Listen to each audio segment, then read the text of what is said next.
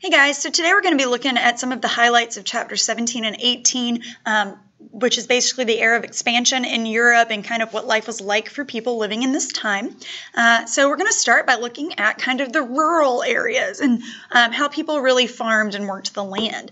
So traditionally, and this kind of goes back to the Middle Ages in Europe, is that people had what's called the open field system. So if you look on this map right here, you kind of notice around the village there are all these fields that are there for people to use. And basically what this was all about is that anybody in the town could use this land, whether it was to grow crops or to graze their animals or to collect food or whatever else they needed to do. And it was land that was there for people to use as they needed to. However, things are going to start to change in the 18th century. So the first thing that changes is they eliminate what's called the fallow, or leaving land fallow. So this basically means that more land is being used to grow crops. Basically, wheat drains nutrients from the soil, but crops like corn and potatoes allow you to use crops without draining some of those nutrients. So this allows for more food to be produced. However, what they also do is start something called the enclosure movement. So this is where landowners would basically take this land, which had been open field, and start closing it off with fences or hedges or something. So if you look at these two maps right here, the Great Heath over here is some of that open land, and you can see over here it's now been closed off in the field. Basically, this is going to really hurt kind of some of those poor people who had been using the open field system. So even though more food was available, less land was available to actually farm. So that kind of caused a big problem with the enclosure movement, really affected the ability of some of the poor people in the rural areas to be able to get the food sources that they needed. Another thing that changes in agriculture is something called the Dutch Initiative. So if you think about the Netherlands, it's kind of a swampy place to live. And basically what the Dutch figured out is how to drain the land, drain the swamps, in order to make land livable. This passes into England, which also is a pretty wet, rainy place. And so this just kind of allows more land to be able to be open, to be lived on and farmed on. So this really kind of changes the way people in the rural areas live. During this period, we're also going to see a really great expansion in population growth. So basically, the bubonic plague had been on and off since the Middle Ages, but around the 18th century, the bubonic plague just basically disappears. Now, that had gotten rid of a lot of the population, but now that that major disease is not there, and of course there are other diseases, but now that the bubonic plague is gone, it's going to allow for the population to continue to grow. There are also some other reasons that the population continues to grow. There is an improvement in the water supply and sewage. So in the way people dispose of their sewage, there are fewer water-based diseases like cholera. And because there is more water available that's cleaner, it allows people to live longer. There also is an increased food supply with some of the crops brought in from the New World. So there is more food available and food that is more available to the poor populations, potato being a big one, and think like in Ireland. So with this new food supply and being able to make sure that the food supply doesn't die off either, it's going to allow for more people to be around. The population grows up almost double in this time period, so that's a really big boost. And you can really see that in these charts here. So if you look at this first chart, this is the growth of population in England, and you can see how after 1750 it just goes straight up. In other countries it is very similar, Italy, Spain, Russia, with very few dips in it. So really this is going to really change the number of people in Europe, and it's going to lead to some challenges on its own, like how do we support all these people? What are we going to do for jobs and wages and that sort of thing? But we're going to see this trend of population continue to rise in Europe. Now in terms of the industry that grows on, because of the enclosure system, fewer people can be farmers. And so there's got to be some sort of new kind of industry that grows in these rural areas. And this is going to be something called the cottage industry. So the cottage industry implies that people are doing this work out of their own homes. So we're not talking about factories quite yet. But in the cottage industry, people are working from their homes. This is also known as the putting out system, because basically what happens is whoever owns the production will put out the supplies or the resources into some of these individual family homes. And so like maybe one person's job is to shear the sheep, and one person's job is to spin that wool into thread, and another person's job is to actually do the weaving, and another person's job is to sew the clothing that comes out of that. So every different cottage is going to have their own piece of production, and this is going to be a family-run business. Everybody in the family that works in cottage industry is going to be involved, up to the women, the children, the men. Everybody in the home is going to do this. And so this is going to lead to what we call the industrious revolution. This is not the same as the industrial revolution. It's kind of the beginnings of that. But basically what this means is we're seeing more people getting involved in industry over being involved in farming. And so basically what we're going to see here is more people working, particularly girls and women who are going to be given more opportunities. Occasionally, they will be working outside of the home. And this is going to really be the foundation for what will eventually become the Industrial Revolution with factories and that sort of thing. So there's a guy who you absolutely must know who kind of becomes a big name in this time period as industry is starting to change, and that guy is named Adam Smith.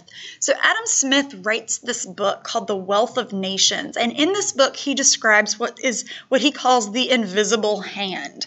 So basically what he means by this is that the government should no longer be regulating the economy. So this is what it means by economic liberalism. So basically, if you think about that word liberal, it means more open, more free.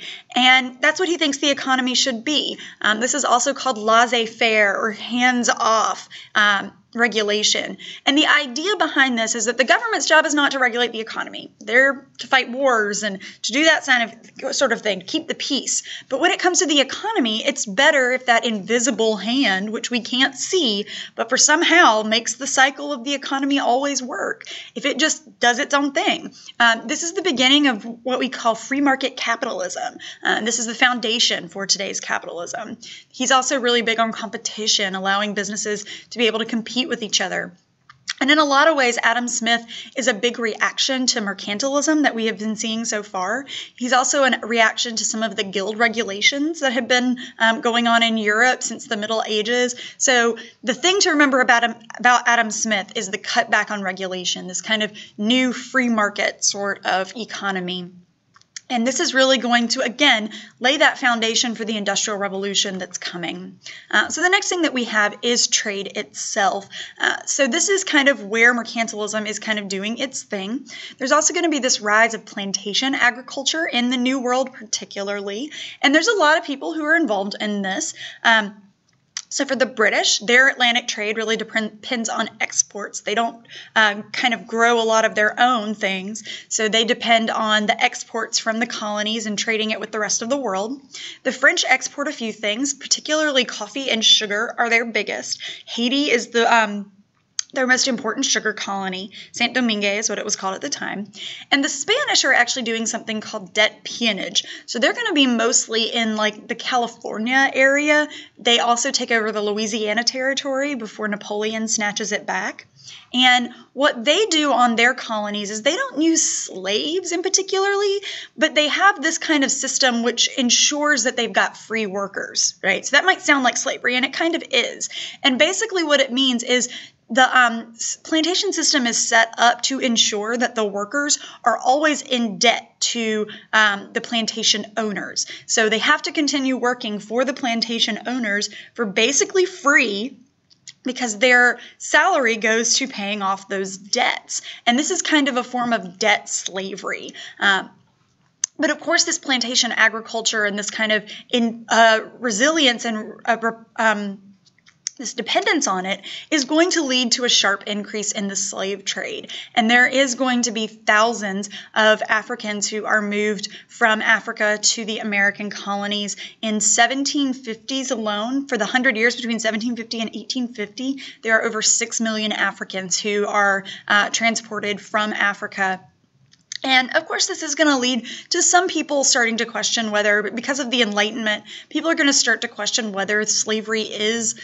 moral or unethical. And there are going to be people who start pushing for the abolition of slavery, but that's going to come much later in the 19th century.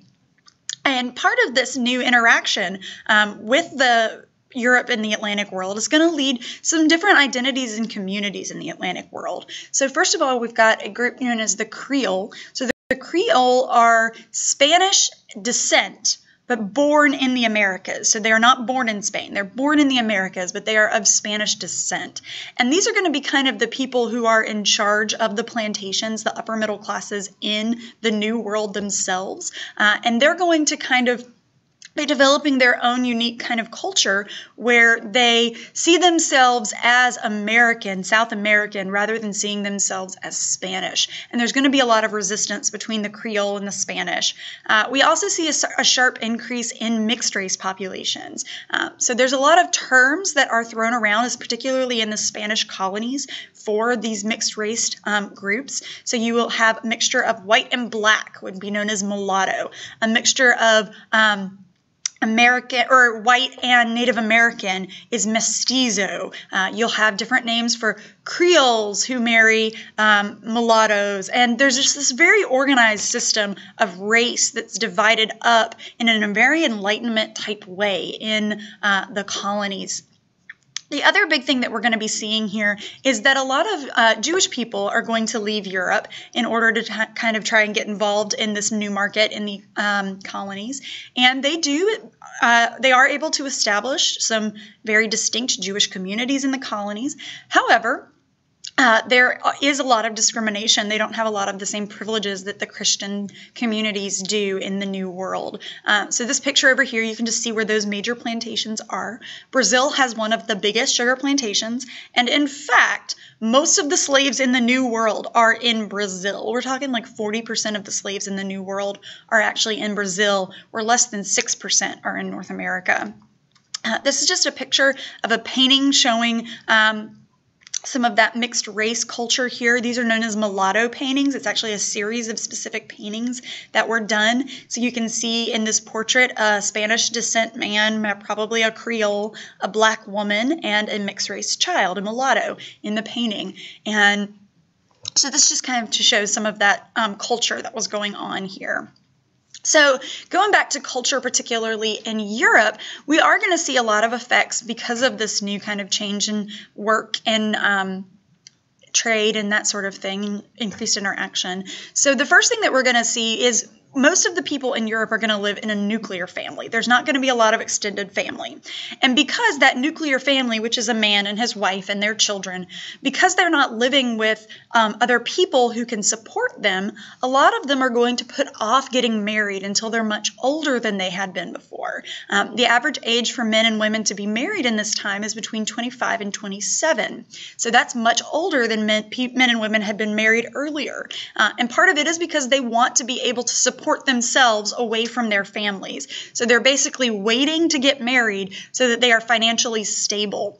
This is going to lead to a stable economy, but it's also going to lead to a decrease in the number of children that couples have. And so that's kind of something else to really think about. Another opportunity that we have during this is more and more people are working away from home. So for boys, a lot of young men will take apprenticeships. So around the age of 7, they will be apprenticed off to some sort of trade, whether that's working in a store, working, in a silversmith or something like that. They will be trained until they are in their early 20s and they become a master of the trade themselves. And then they can set up their own business. For girls, there is more of an opportunity in some of these new industries that are developing, particularly in the textile industries. However, women are being paid less, and there is fewer opportunity in other parts of the world to have jobs. And most of the jobs that women are going to take are domestic servant positions. So working as a nursemaid for a wealthy family for their children, or as a governess of some kind, or maybe working as a cook or a maid in their homes. But we are seeing more young people working away from the home rather than working in the home itself. In terms of childcare, there are kind of some changes in the way childcare happens in this period. So the first thing to note is that there is a very high mortality of childcare or for infants in this time. Men and women in a marriage might have 10 pregnancies, but only 2 children live past the age of 2 or 3. This is because there are a lot of early childhood diseases that there were not vaccinations for.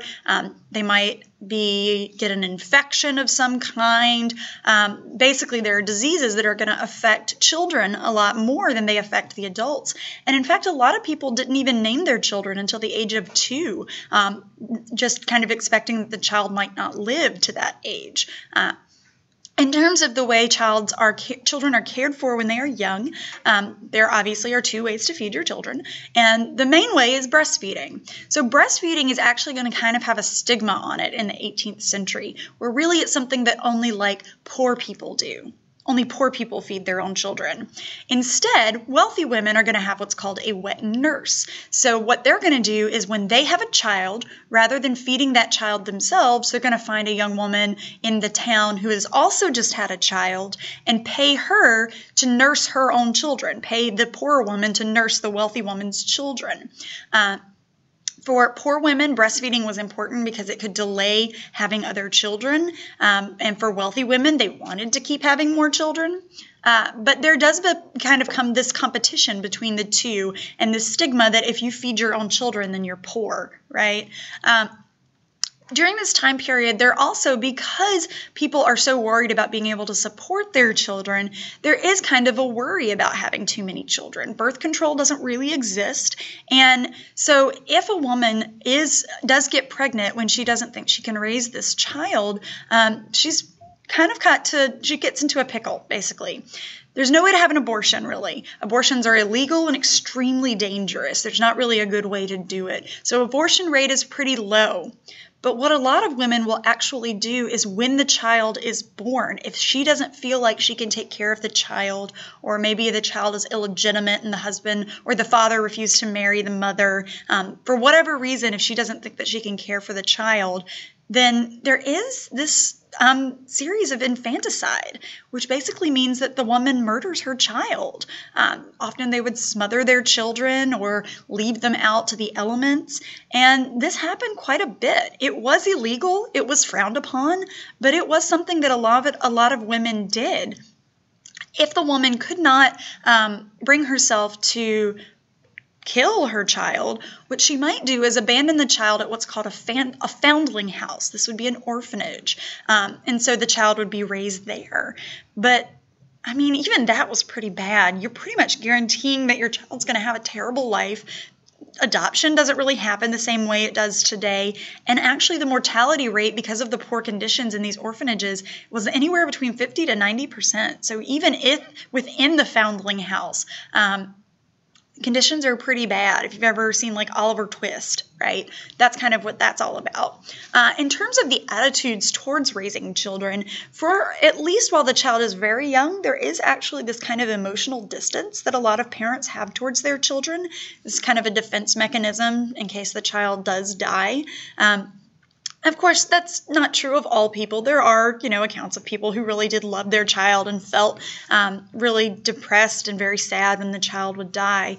But there is kind of this idea that we are going to put some emotional distance between you and your child. And this is especially true of the wealthy, where they might not even be raising their own children. They might have a nanny to raise their children.